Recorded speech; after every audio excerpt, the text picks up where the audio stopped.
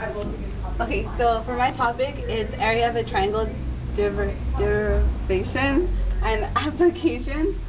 And basically what it is you're going to use the law of cosines and the area formula. And it's usually when you're given three different sides, like here. And first you're going to use the law of cosines, which is a squared equals b squared plus c squared minus 2bc, which is going to be in parentheses, times the cosine of angle A. And some common mistakes from that are usually they don't match up the last two, and and so instead of writing a squared equals b squared plus c squared minus 2bc times cosine of A, they write c squared plus b plus a minus 2bc minus sine of A, which is wrong. And one of my examples is 15 squared, which is right here, centimeters, equals 12 squared, which is right there, plus 20 squared minus 2 times 12, which is the side B, times 20, which is side C, times cosine of A. And what you do is you square off each number, and then you get 225 equals 144 plus 400, and then you put minus 2 times 12 times 20, and then you get 480 times cosine of A, which you just bring it down.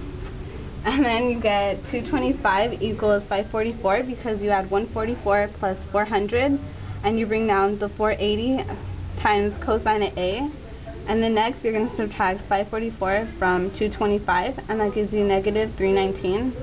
And then you basically bring down the 480 times cosine of angle A, and you just divide by negative 480, and then you do it to the opposite side, and you get 0.6646 equals cosine of angle A, and then you do the inverse, and you get cosine of 0.6646 equals angle 48.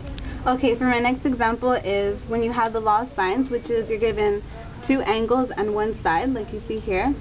And the law of sines is basically is side A over angle A equals side B over angle B, which equals side C over angle C. And since you're going to be looking for side C, since it's not given, and after you find the angle, you're going to use the area formula so you can find the area of this triangle.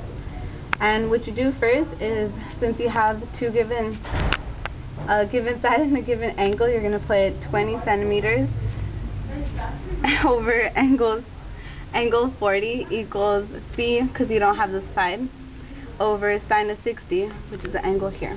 And you divide by the denominator on both sides, like here, and then you cancel them out. And a common mistake from that is when usually people divide by the numerator instead of using the denominator, as you can see here. And once you cancel out the denominator on this side, you do it to the next, and you get side C equals the sine of 60 times 20 centimeters over sine of 40. And when you multiply that out, you get side C equals 26 centimeters. And after you get the side, you plug it into the area formula, which is the area equals 1/2 times 20 times 26 times sine of 80. And when you multiply all of that out, you get 256.05 centimeters squared.